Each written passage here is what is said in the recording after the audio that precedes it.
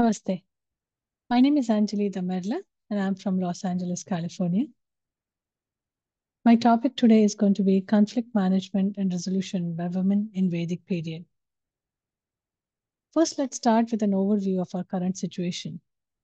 As of April 2024, there are 10 major ongoing conflicts globally. Back in 2022, approximately 614 million women and girls lived in conflict affected countries. And now, with the recent issues in Middle East countries, this number definitely is increased. But despite significant impacts on women, they are largely excluded from peace negotiations.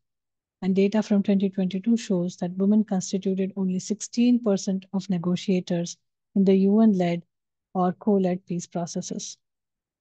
But on the other hand, evidence shows that during Vedic era, women held significant influence and actively participated in political decision making, negotiations, and conflict resolution at the family, community, and national levels. By utilizing Vedic Grantha and Shastra, this presentation will try to understand the contributions of women during the Vedic period to conflict management and resolution. We will also discuss the necessary societal and national transformations required today to empower women and elevate their prominence. So, how did Vedic Shastras deal with conflict management and resolution? Did everyone use their own strategy? Was there any particular method that was followed? The Vedic texts describe detailed and systematic approaches for managing and resolving conflicts. They highlight four main strategies called upaya for achieving resolution: Sama, Dana, Bheda, and Danda. Sama, which is always the very first option, is peaceful negotiations. If Sama doesn't work, then move on to Dana, which is offering gifts. If Sama and Dana don't work, then move on to Bheda, which is create division or discord. And as a last option, use Danda, which is punishment, force, or going to war. Matsya Purana also mentions two more options, Maya and Indrajal. These upayas were followed in this particular order and were taught in Gurukulas. We see mention of these upayas in Matsya Purana and Agni Purana both, but we see, interestingly, the practical application of these upayas in Valmiki Ramayana by Hanuman himself. In Sundarkanda, it is narrated that after meeting Sita Mata, Hanuman contemplated what his next step should be. His objective was to gather more intelligence on Ravana and his ministers, particularly wanted to understand their plans and strength. So Hanuman considered the four strategies for success. न साम रक्षहसु गुणाय कल्पते न धनम अर्थ उपचितेषु वर्तते न भेद साध्या बलदर्पिता जनाः पराक्रमः तु एष मम इह रोचते. Sama is not going to work on Rakshasas because peaceful negotiations is not their nature. Dana will not work either because Lanka is very rich, they have all the wealth. Bheda will not work either because all Rakshasas are equally strong. So showing my parakrama, showing my strength is going to be the best option, is what Hanuman decides. So what was the status of women during Vedic period? Did they actually participate in any conflict resolutions? Are there any documented examples that we can find? Let's see. Let's start with looking at status of women in Vedic period. To understand the status of women in Vedic period, we must understand the concept of Ardhanari Nareshwar, which is unique to Sanatan Dharma. Ardhanari Nareshwar symbolizes the synthesis of masculine and feminine energies of the universe, known as Purusha and Prakriti. It illustrates how Shakti is inseparable from Shiva. And with such a profound concept at its core, women during Vedic period enjoyed an elevated status in family and in society. They were involved in many aspects of the society, including academics, philosophy, government, and even military. So let's see if we can find some examples of women warriors in Vedic period. We have Vishpala first, the warrior queen who is mentioned in the hymns of Rigveda. She was known for her bravery. Vishpala is notable for receiving a prosthetic leg made of iron after losing her leg in a battle. Then we have Satyabhama, the warrior wife of Sri Krishna, who fought alongside Sri Krishna in the battle to defeat Narkasura. And then, of course, we have Kaikeyi, the very famous third queen of Dasharatha, who fought alongside Dasharatha in a war against the Asuras. and also saved Dasharatha when he was seriously injured. We have some good examples of women from Vedic period that were influential leaders. We have Satyavati, mother of sage Vyasa, who played a significant role in Mahabharata. We have Kunti, mother of Pandavas. She was a very strong and influential leader. She had considerable influence in the political and social dynamics.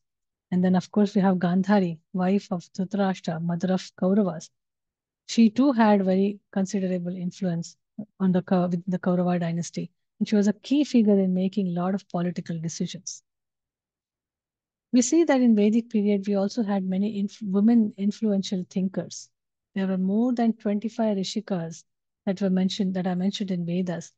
To name a few, it's Lopamudra, Gargi, Maitreyi, Romasa, Appala, Kadru, Ghosha, and many more. Rishikas were Vedic scholars who participated regularly in scholarly debates. They were also responsible for educating and training female students that came to Gurukulas. Let's now look at some examples where we see women from Vedic time using upayas for conflict resolution. First, we have Mohini Avatar, Bhagwan Vishnu's only female avatar, who appears during Samudra Manthan incident. So, in order to make sure that Amrita doesn't fall in the evil hands of Rakshasa, Mohini uses a combination of two upayas. She uses both Sama and Maya to achieve the desired result. She uses Sama Upaya and convinces Rakshasas to let her be the responsible candidate to distribute the Amrita to everybody. And once she convinces Rakshasas, she uses Maya to trick Rakshasas and give all the Amrit to Devas only, thus averting the danger of Rakshasas becoming immortal. We then have another example of Gandhari, Queen Gandhari, wife of Dhritarashtra. During Draupadi Vastraharan incident, Gandhari realized that Draupadi was going to curse the entire Kuru dynasty. That was going to be devastating for the dynasty. So she took shelter of two upayas to avert a crisis on Kuru dynasty. She uses Sama to convince Dhritarashtra that a curse from Draupadi would be devastating for the dynasty. And she also convinces Dhritarashtra to use Dana to give Draupadi 3 boons to pacify her anger. We also have a very good example of Tara, who was extolled as one of the Panchakanyas. She was known for her conviction and intelligence. In the Kishkinda Kand of Ramayana, Lakshmana was sent to remind Sugriva of his vow to help Sri Rama in their search of Sita. Lakshmana was very angry and he had an intention to destroy the entire Kishkinda.